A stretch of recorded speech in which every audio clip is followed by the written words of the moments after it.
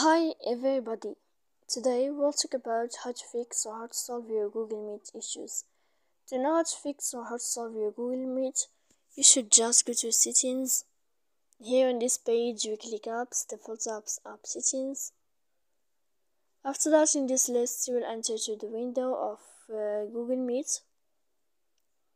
When you'll find this page of app info, you will click on first stop and you will click OK.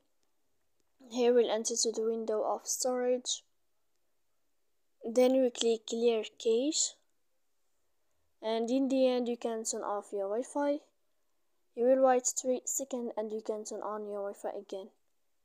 So please don't forget to support us by like and subscribe.